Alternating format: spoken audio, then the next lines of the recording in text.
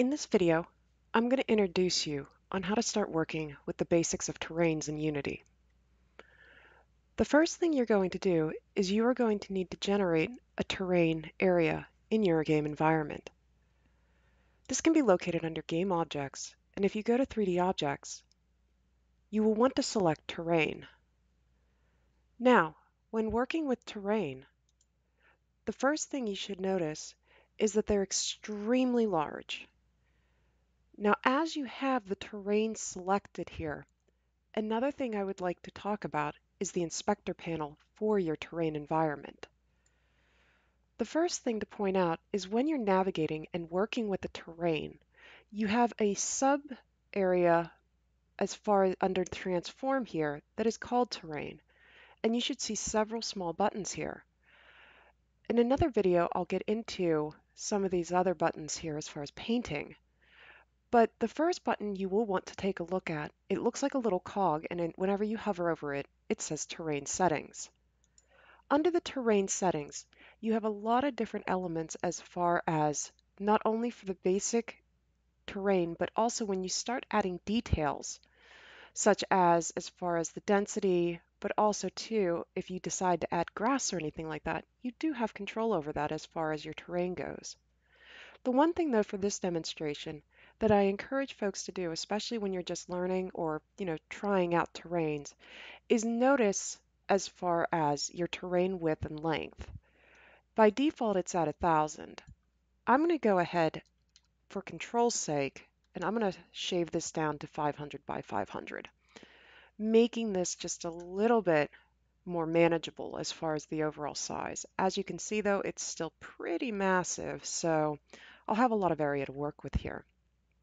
Now the next thing that I would like to show you is number one, the very first button here, which is Create Neighbor Terrains.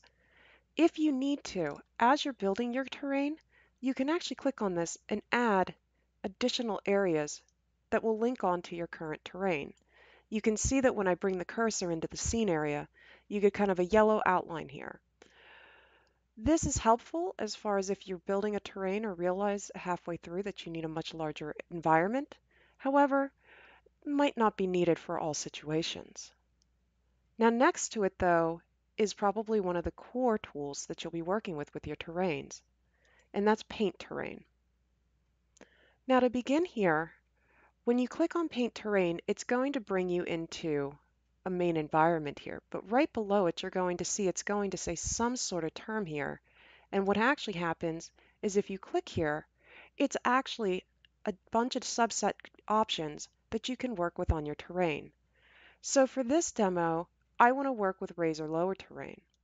The Razor Lower Terrain is going to rely on a brush that you select, or if you want to, you could actually create your own brushes, and you can change the brush size and opacity. So if I go ahead here and change as far as the brush size here, you can see how it's kind of overtaking my overall area here. So let's go ahead here and maybe make it 100. There we go. And whenever you bring the brush into the scene environment here, what you should notice first is it actually kind of gives you a little bit of a hint as to how much it's going to affect the terrain. Opacity in this situation determines almost hardness. Like as you can see here, if I take it to 100, you see I have a much more defined area under the brush there, versus if I take it down to maybe like 9, you see it's much more subtle there. As you're working with the terrain, you're probably going to be using a combination as far as brush size and opacity. When you're ready to begin working, you have several ways that you can work on the terrain as far as setting the height. You can either do light clicks, single clicks, and kind of, build things up here, or you can click and drag, and what it'll actually do is it'll make your entire area for you here. So if you want to kind of almost do mountainous areas, that's a way that you can do it. Now, if you decide that, you know what, I don't want this, you can hold the Shift key and then you can begin kind of clicking down as far as your overall design and changing the overall layout there so that you could actually make it flat again. So there you can see I've changed my layout a little bit. And then this is just kind of the basics. You would go through and you would work with this as far as the overall layout goes. Another thing that you can do with terrains here, though, if you choose, is if you go back and click on Raise or Lower Terrain, there is an option to paint holes in the terrain. So for instance here, if I maybe do 19, but then change it so that the hole is intact here, or maybe I take this down a little bit further, maybe to a 10.